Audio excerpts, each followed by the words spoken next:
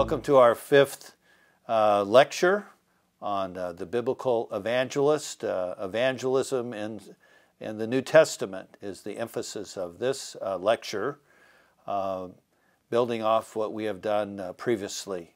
And the key verse that we come to in the first chapter of the book of Matthew is Matthew 1:21. She will give birth to a son, and you are to give him the name Jesus, because he will save his people from their sins. So this cannot be a clearer definition of the person and work of Jesus. Jesus, who is a descendant of David, as you read the genealogy, also Jesus, the Son of God, born of a virgin, and this is the story of the first chapter of the New Testament. He will save his people from their sins. His very name is equivalent to Joshua, the Greek Jesus or Aramaic Jesus, and the Hebrew Joshua. Yahweh saves. And building off of what we studied in Exodus 3 and emphasizing throughout our lectures on the Old Testament, Yahweh, the personal name of God, the eternal I am, who has become, he is what we need. He is a personal God, a delivering God, a patient God, a loving God, not wanting any to perish, not even wanting the Ninevites to perish in all their evilness and rebellion. And salvation came to them through the proclamation that came by Jonah, the reluctant prophet. God wants to deliver and save people. And we know that we're to be saved from our sins because all have sinned and fall short of the glory of God. And Genesis 3 is a big explanation point and illustration and explanation of the results of sin. Separation from ourselves, from God, from one another, and ultimately from our own bodies. And we could say that these are all forms of death. We are dying, and we shall die, according to Genesis 2:17. The day you eat of this fruit, you shall begin dying.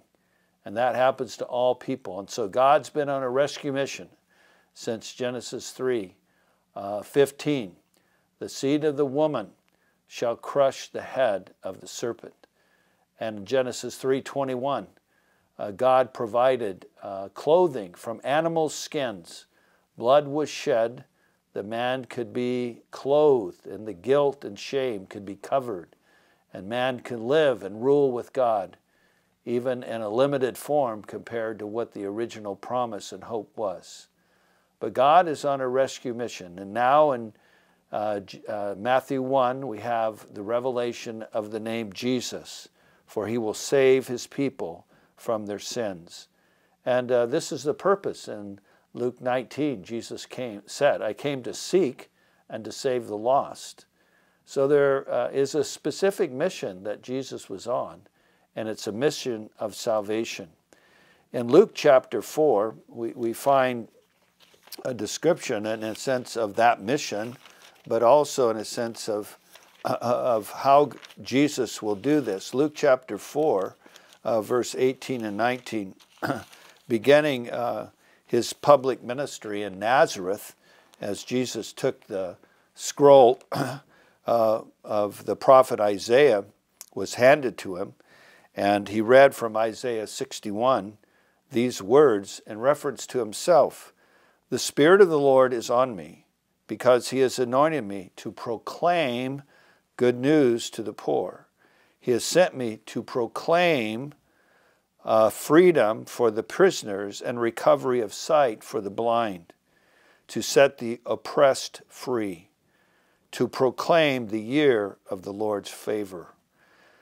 So there's many elements in these prophecies as Jesus applies that to himself that we need to note.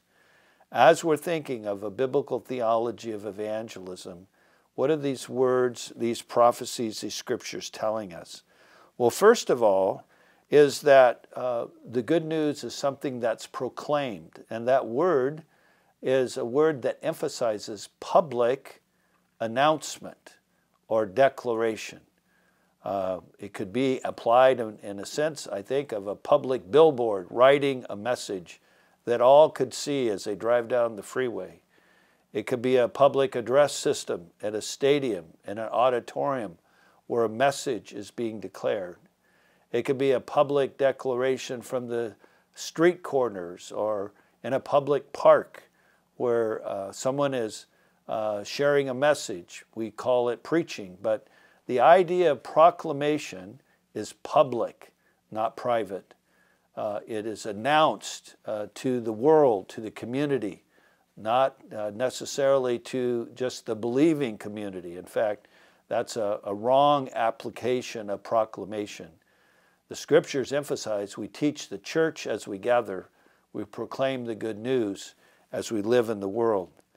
Jesus emphasizes here public proclamation of good news, the message of the gospel. And of course, the Spirit of the Lord is on me because He has anointed me. And again, Jesus does not do this just as God the Son who is incarnate as Jesus the Christ. He does that because the Spirit of God is upon Him. The Spirit is working, empowering Jesus Christ. He is with Christ. Christ is not alone. His communion with the Father, but specifically it says, the Spirit of the Lord is upon Him. So as we think of a theology of evangelism, here are two key elements that we cannot forget, we must take note of. First of all, evangelism is public proclamation, announcing, speaking, a message that can be read, can be understood, communicating a message. And secondly, that the Spirit of the Lord is involved in this. It's not just of Jesus Christ or of any believer, but we need to be Spirit-filled believers just as Christ was filled by the Holy Spirit. Second part of verse 18, He was sent to proclaim. Another key element here in evangelism is the sending, God sending Jonah, God sending, as it were, the Queen of Sheba to Solomon. In this case, she is the unbeliever who became a believer. But there is in the Great Commission, go into all the world and preach the gospel. Or we could accurately translate it, as you go in life, be making disciples, baptizing them in the name of the Father and the Son, and teaching them to observe all that I've commanded you. So evangelism has an intentional action. It's not an accident. It is compelled by God. It's in obedience to the Word of God that we who follow Christ take the initiative to proclaim a message in the power of the Holy Spirit. And there's also the benefits of this proclamation that outline for us the problem that, in a sense, we're addressing with the gospel, the problem of sin and death. What does the gospel bring to people what they don't have? They need freedom because they're prisoners. They need sight because they are blind. They need to be set free because they're oppressed. And when these things happen, they are enjoying the favor of the Lord. The favor of the Lord is freeing prisoners, giving sight to the blind, and those who are oppressed, not just prisoners, they're oppressed by something. They're oppressed by the evil one. In another way, these same ideas and truths are communicated to Paul. We'll study it in detail in Acts 26. When Jesus appeared to the Apostle Paul, he told them, I am sending you, again, going, taking the initiative, an action, a plan, a strategy. And what was Paul to do? He says, Jesus said, I'm sending you to open blind eyes, which it says here, recovery of sight for the blind. I'm sending you to open the eyes of the blind, to turn them from darkness to light, from the power of Satan to God.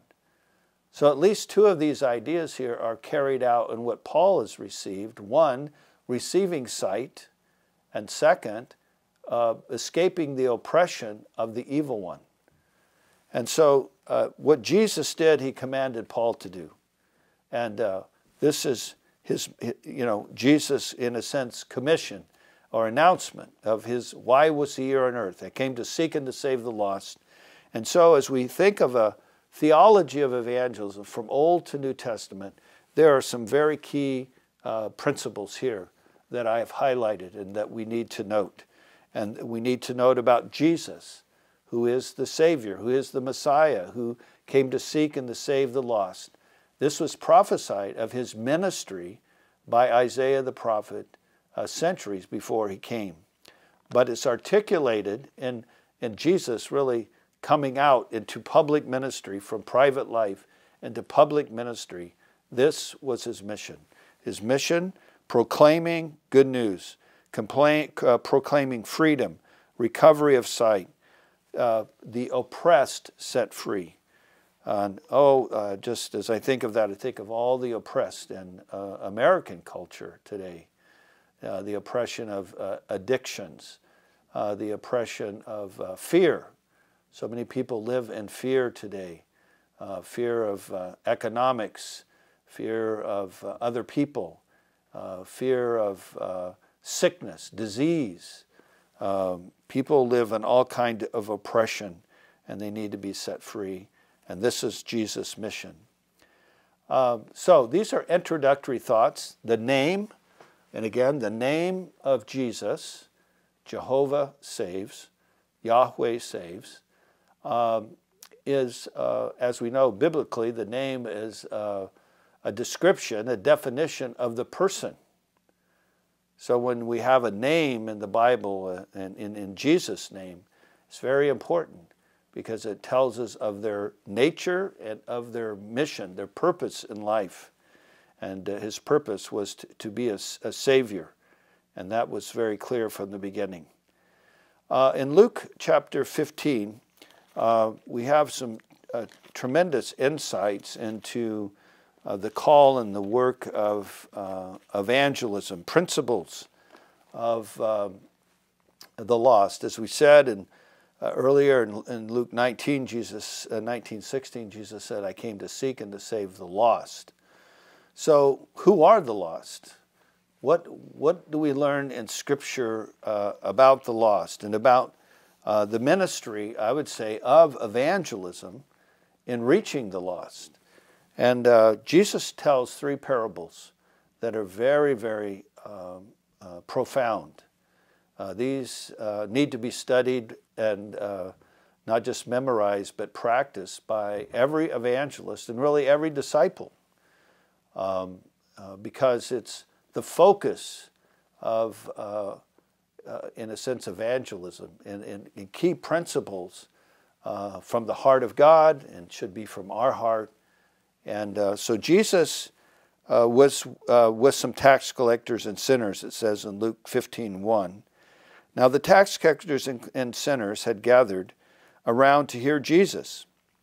But the Pharisees and the teachers of the law muttered, "This man welcomes sinners and eats with them." So in order to save the lost, Jesus ate and associated with sinners. He was with them. In fact, it says he welcomed them. He welcomed sinners. So right off the bat, we have this principle of we who are saved, or who know the Lord, do we have sinners as friends? Do we associate with sinners? The people who don't know, the unbelievers. We're not to live in just a holy huddle of Christians. Jesus himself was out among and living with, eating with, fellowshipping with, dialoguing with the sinners. And Jesus told them this parable. So we have for Jesus in the biblical context, he's with sinners and with Pharisees. There's a mixed group here that he's teaching.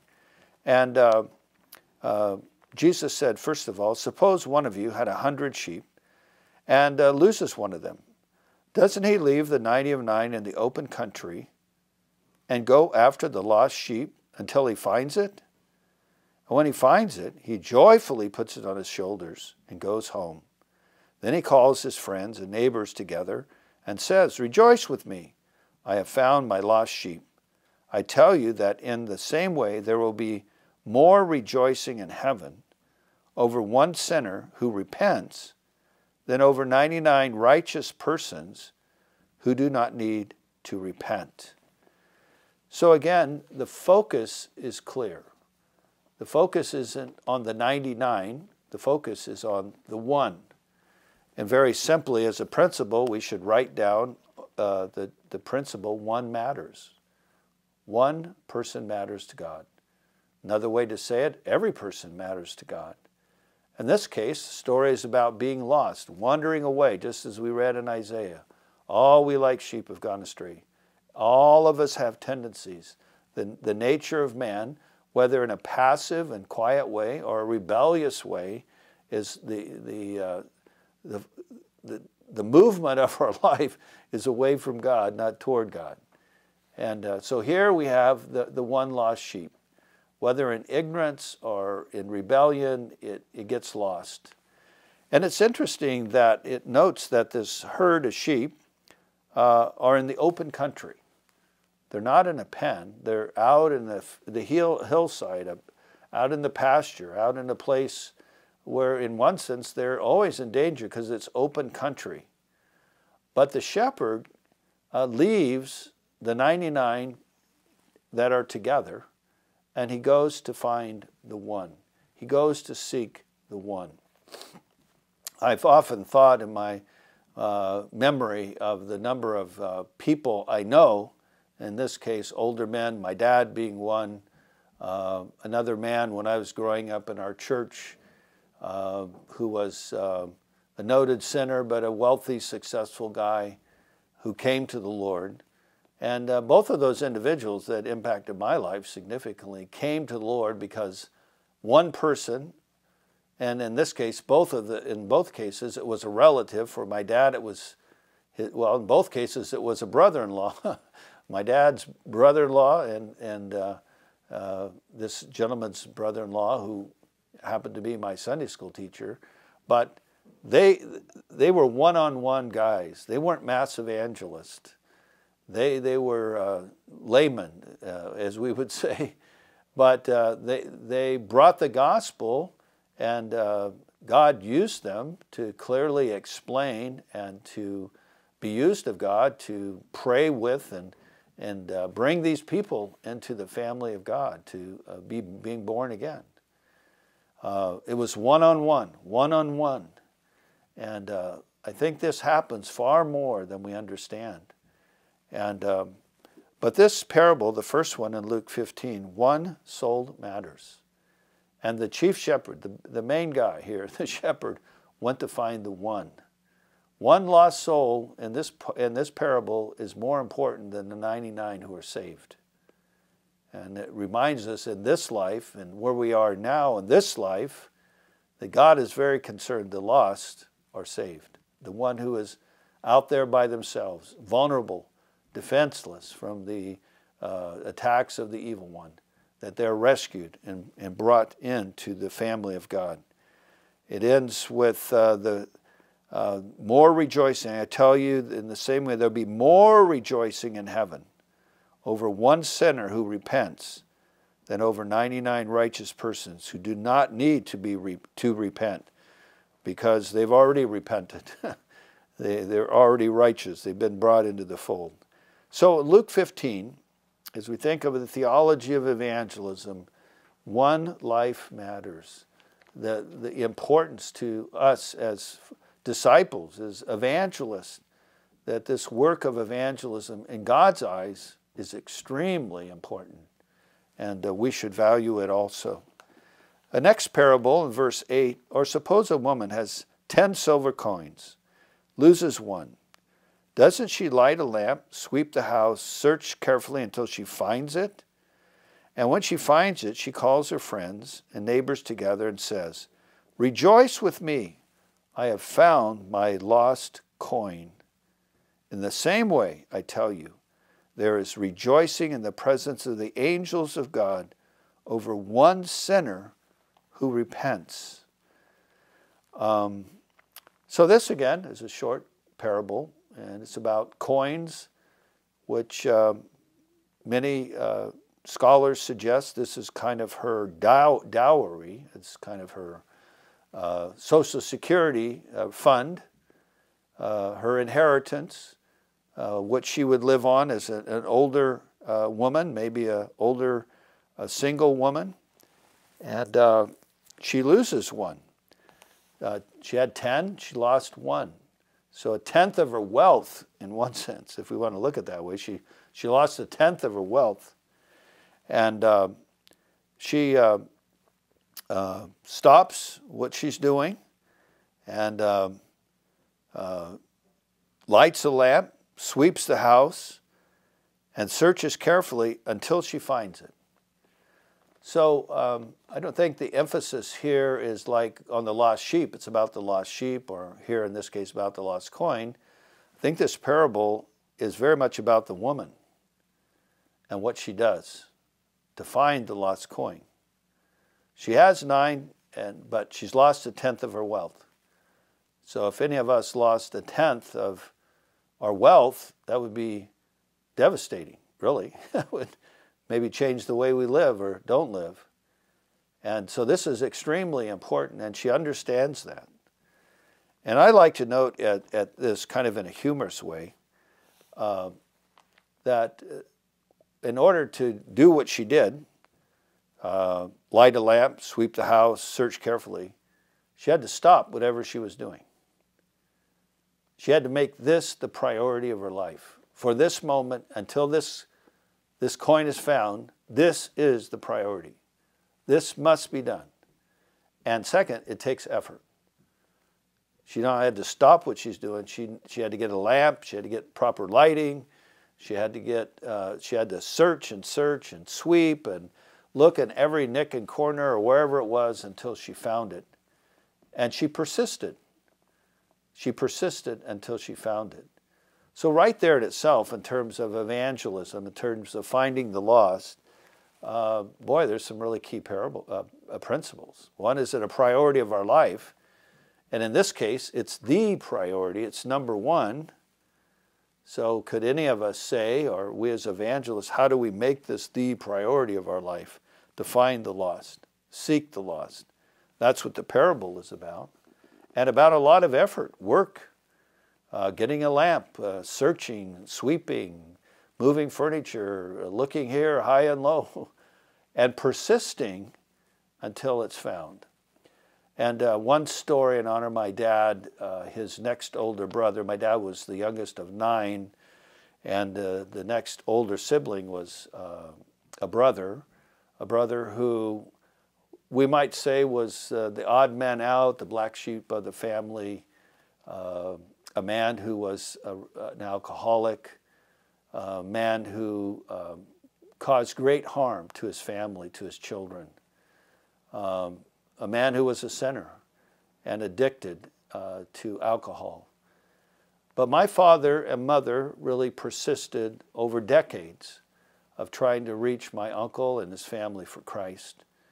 And they did many benevolent and kind things, putting food on their table, taking care of their children, bailing my uncle out of jail, taking care of his family while they were in jail.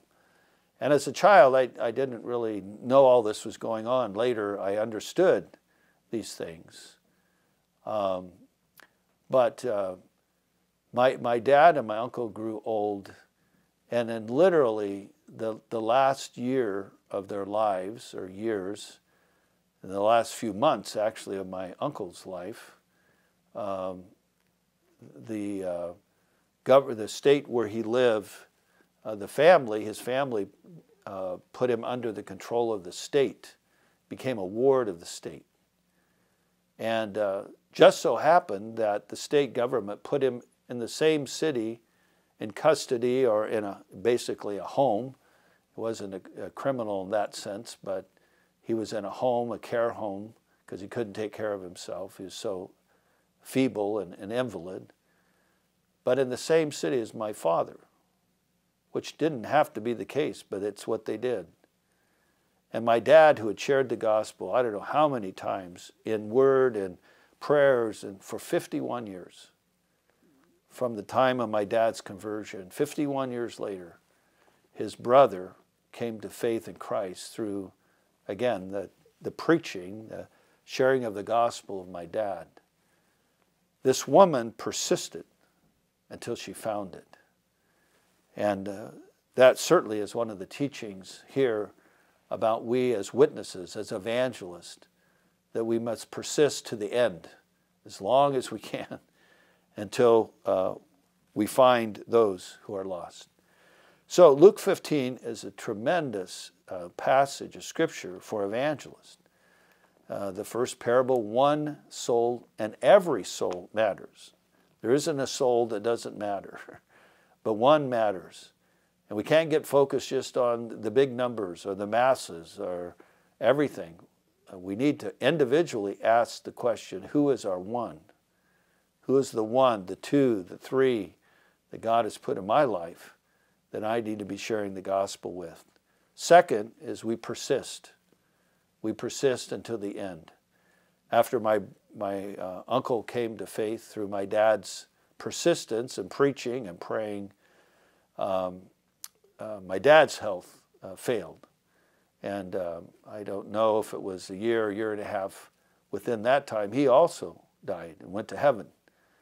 But I'm sure that he was glad when he got there. He got to see his brother, who had also simply by faith called on the Lord Jesus Christ to save him and deliver him from sin and eternal death. There's a third parable. And again, for evangelists, in thinking of a theology of evangelism, this is another very famous story and very profound parable. There are many, many lessons here. And we could have a whole course probably just on Luke 15. But the third parable that Jesus told, and again, who was his audience? Now the tax collectors and sinners were all gathered around to hear Jesus, but the Pharisees and the teachers of the law muttered, "This man welcomes sinners and eats with them." So again, Jesus is speaking to, in a sense, a mixed audience, tax collectors and sinners, and then the religious people. But all of those people are lost. All of those people need a Savior, whether they're religious or irreligious. And this is Jesus' story to those who are lost. One life matters, and we need to persist and focus on finding the lost, just as this woman did, finding the coin. In verse 11, and Jesus continued, there was a man who had 2 sons. The younger one said to his father, "Father, give me my share of the estate." So he divided his property between them. Not long after that, the younger son got together all he had, set off for a distant country, and there squandered his wealth in wild living. After he had spent everything, there was a severe famine in that whole country, and he began to be in need. So he went and hired himself out to a citizen of that country, who sent him to his fields to feed pigs. He longed to fill his stomach with the pods that the pigs were eating, but no one gave him anything. We'll kind of divide the story up and look at this part. So this is a Jewish story, a Jewish father, 2 sons, and the younger son, with pretty much his own bluntness and selfishness, basically insults his dad and says, "Look, I want my inheritance. I want it now." We would say in America, he would say, "Drop dead, Dad. Give me the money. The only thing that counts is the money. You don't count. I don't care about you. I don't care about your integrity, your honor. All I want is what's owed me." And so the father here, obviously, in a loving way, didn't argue, it doesn't seem. He just gave the proper inheritance to his son financially anyway, and the son had it a week or so and then took off. Took off to a far country, we would say today party style, living it up, spending wildly, doing whatever he wanted to do, fun, food, games, women, and he wasted it all. He squandered his whole inheritance in a very short period of time. And then circumstances changed. There was a famine, there was shortage of everything. People were hurting, people were hungry, and he got a job as a Jewish boy feeding pigs. And there itself is irony and judgment, because pigs were not well honored. They were avoided by the Jewish people. You weren't to eat pork because of its uncleanness. But here this young man had to feed them. And so he sent out to feed the pigs.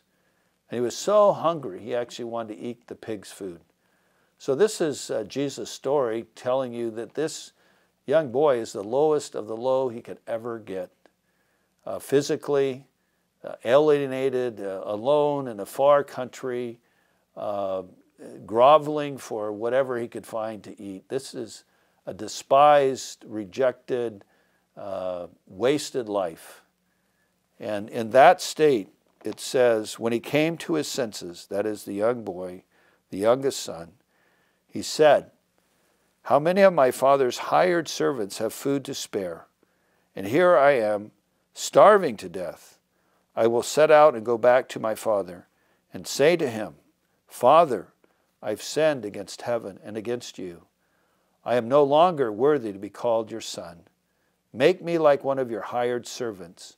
So he got up and went to his father." So this is in the story the time of repentance, the time of honest confession to himself, the time of enlightenment, as it were, or conviction out of need. He finally gained some sanity that my life is wasted. I'm wasting away. I'm going to die. This is terrible.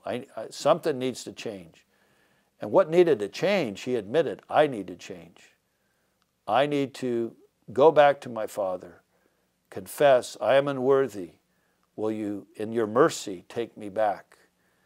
And so this, in terms of evangelism and in terms of sharing good news, it's the point that people need to acknowledge that they are sinners, and that there is a Father who loves them, and there is a way back, and the way back is through humility and through confession and through seeking the mercy of God. And when this son does this, which he does do in the story, we find out how the Father responds to him. And again, I believe in this parable, as we all know, and this is the beautiful thing of any story we could ever imagine, is the character who, the Father is God. This is the God of the Bible. This is Jesus' Father. This is the Father that currently rules the universe, who created it, who will someday judge the universe. This parable is very clear and obvious that this is the God of the Bible. And he, in this parable of the Father and the sons, does amazing things, things that are way beyond the way that people were living in their culture. It says, while he was still a long way off, that is the Father, but while he was still a long way off, it's about the Son. While the Son was a long way off, his Father saw him and was filled with compassion for him. He ran to his son, threw his arms around him, and kissed him. So this is one of the most beautiful, amazing, wonderful stories of love that has ever been imagined or told among mankind. There is a Father, and he is God. And he created the world, and he loves mankind. It's the God that said in the book of John, for God so loved the world, he gave his one and only Son. It's this Father. Jesus was asked by his disciples, teach us to pray. And Jesus said, when you pray, pray, our Father who art in heaven. It is this the Father. This is the Father that's here in this story. And this Father is, first of all, looking for his Son. He's not forgotten his Son. He's not passive. He's looking, because it says his Father saw him while he was a long way off.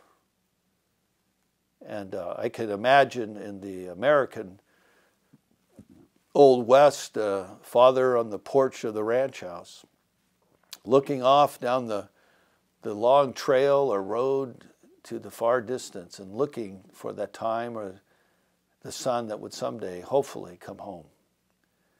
So noted in our theology of evangelism, the Father is looking.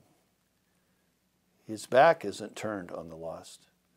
He's looking for the lost son. And when he saw him, it says he was filled with compassion. Just as Jesus, when he saw the crowds, he looked on them with compassion. And compassion is a word that means I feel with. My emotions are attached to my dreams, my hopes. And when he saw the Son, he wasn't angry. He was filled with compassion, with hope, with the desire for reunion. And thirdly, the action of the Father. He was not only looking, and his heart was not only filled with compassion, but he ran to his Son. Now this, as I understand it, is a cultural taboo. Older men in the ancient Near Eastern culture don't run, not because they couldn't run, but it was undignified. They were to walk. They were to walk with their head up and dressed in robes and have dignity and have others serve them and part the way as they came into the room because of their nobility, their dignity, the honor to do the older.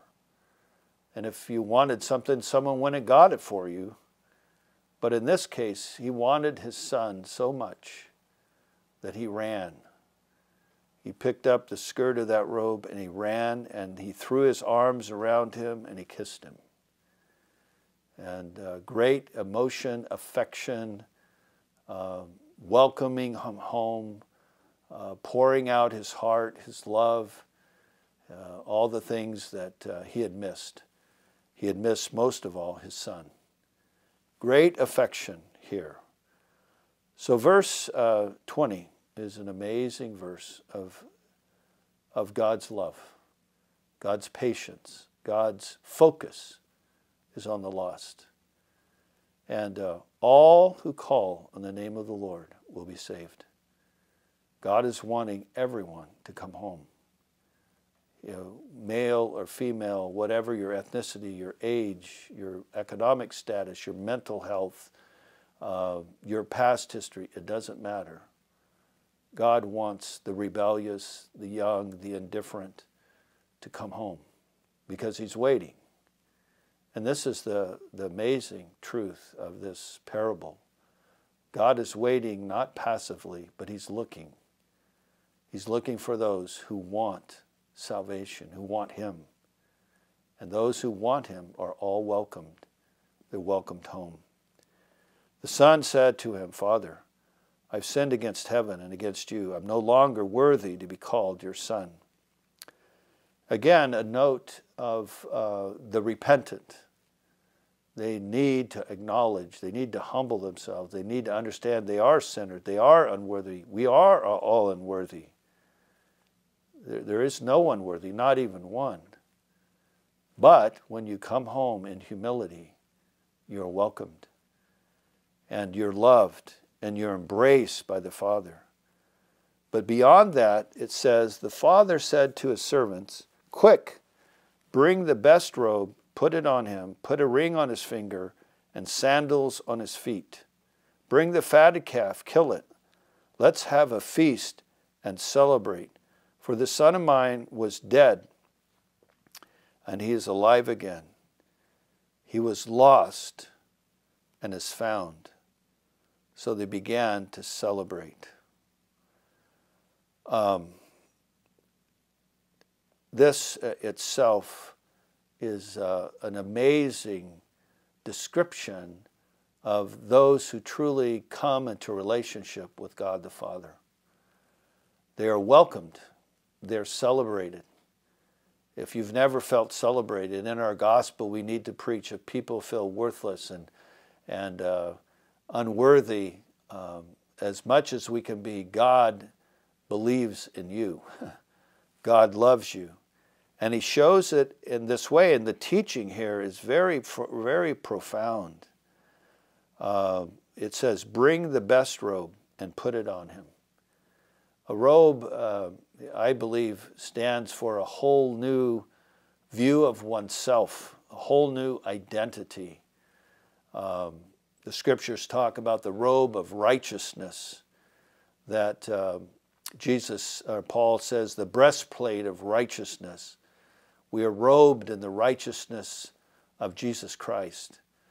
Our garments, which were filthy rags, our sin and our failures, are all put away, and we're to view ourselves as God does. We are identified with his robe, a royal robe.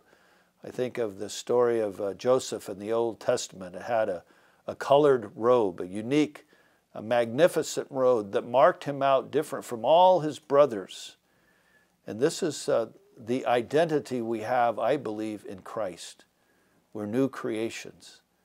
We need to think different, feel different, act different, because we are different. We're born of the Spirit of God when we come to faith in Christ. And here is this picture. I want my son to feel, to think, to act differently, because he's no longer that lost son. He's the son that has come home. He's my son. This robe is my robe in a sense. I made it. I made it for him. It's unique to him. It identifies him with the family, with me. And I believe this is the robe of a new relationship, a new identity that we have when a person who is lost is found. And put on the ring, put a ring on his finger. Ring on his finger, I believe, is a signature ring of authority. Again, no doubt it had a seal of the Father, a seal of the family. And when you want to buy anything, he could use that as, in a sense, a debit card. Here's my authority. Here's the ring on my finger. The ring of the Father has given to me.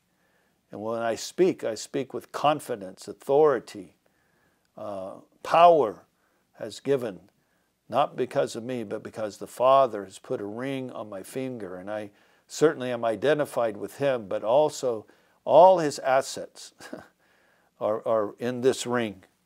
When I go to purchase something, when I go to sign a deed, when I go to make an agreement, I put my signature ring down, and it stands for who I am, and I'm part of the family of God. I'm part of God, and I live with his authority. And finally, it says, and put sandals on his feet. Sandals guard the feet as we go somewhere. It gives us direction, purpose. Paul said our spiritual armor is the gospel, that we shod our feet with the gospel of peace, that we do have purpose in life. We have a message from God. We have the Word of God.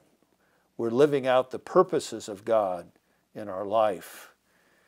And to me, these three things are powerful, powerful symbols, as it were, of what it is to have a relationship with the Father. We are identified with him, we live with his authority, and we carry out his purposes.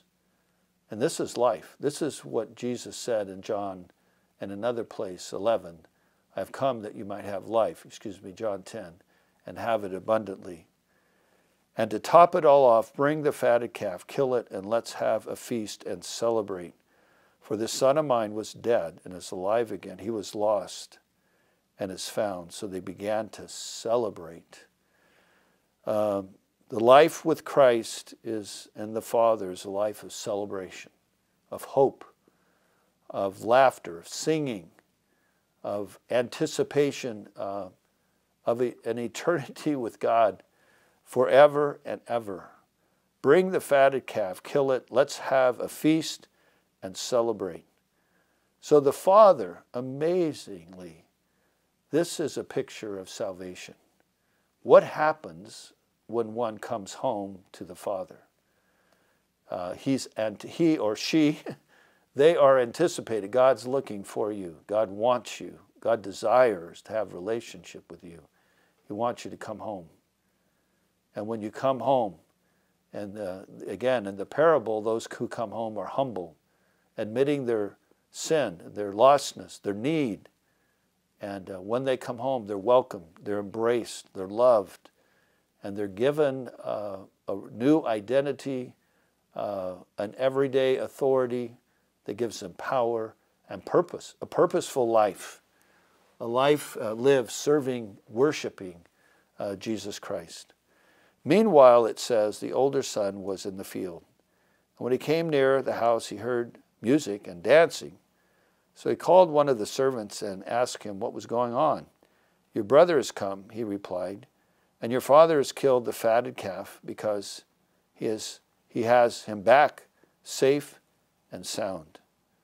The older brother became angry and refused to go in. So his father went out and pleaded with him.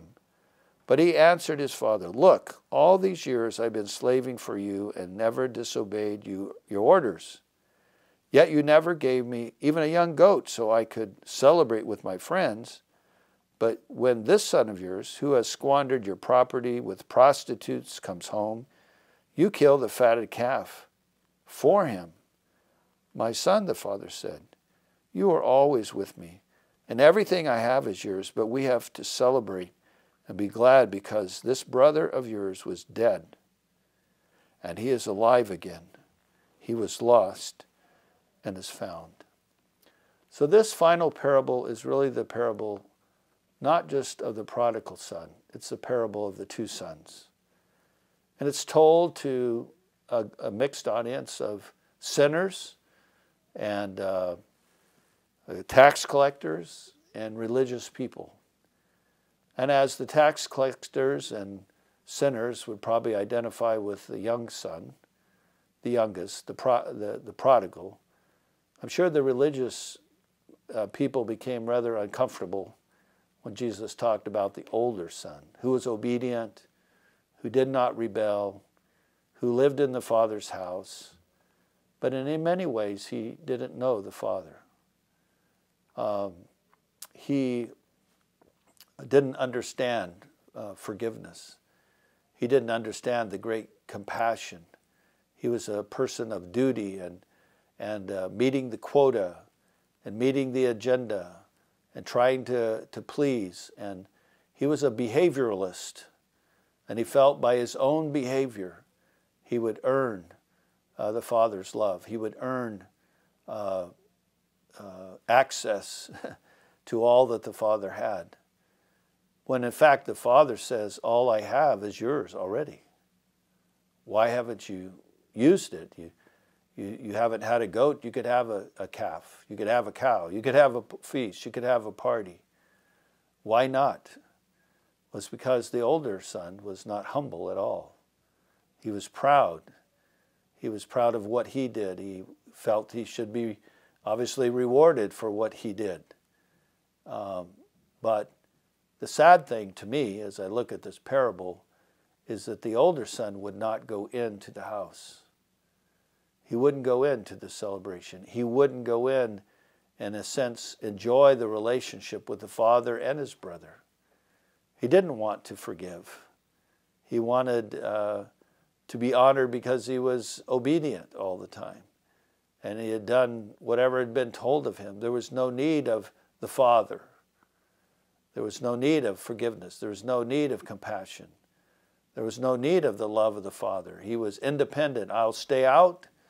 I'll live life the way I want to live. I'll do what I want to do. And I don't need the family. I don't need the Father. I don't need a brother. And so in this parable of the lost sons, it is a great contrast, but is also very insightful into who the lost and the saved are. In the first parable, the one lost sheep is found and brought back by the master, the shepherd. In the second parable, the lost coin is found because of focus, persistence, and determination.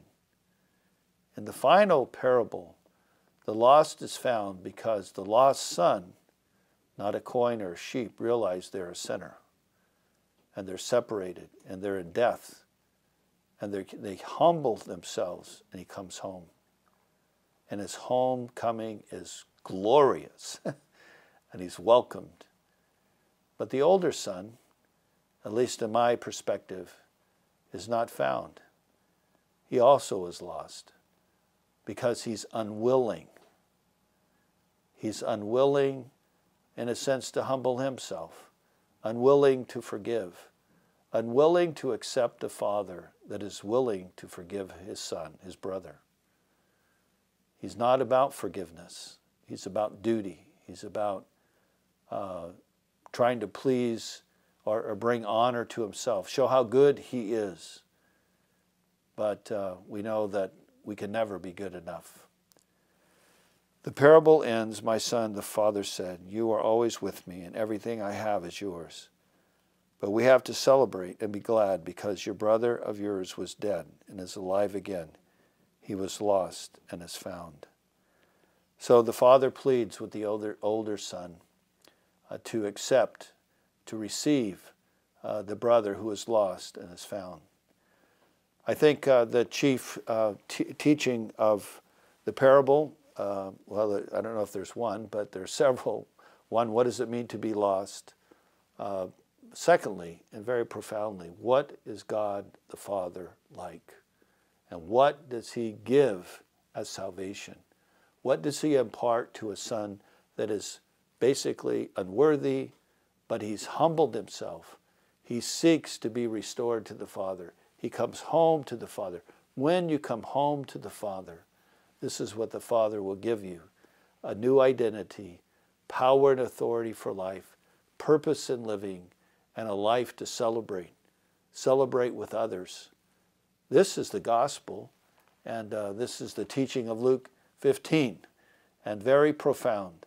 So as we move forward as a class, as we move forward in our study of theology of evangelism, Luke 15, I think, is very significant, very dramatic, very powerful, and we need to continue to reflect on the principles of evangelism we see here, and understanding the lost, understanding the Father, understanding what salvation really is, and also the warning that it gives to us of those who are filled with pride and will not humble themselves. So we've begun our study in the New Testament as a broad overview of theology of evangelism with Jesus the Messiah, born in Bethlehem, declared to be the Savior, Emmanuel, God with us. And this is a message that's to proclaim. And the stories of Luke 15 illustrate for us the powerful good news of the grace of God as seen in the Father in the parable of the lost sons. Reflect on these things.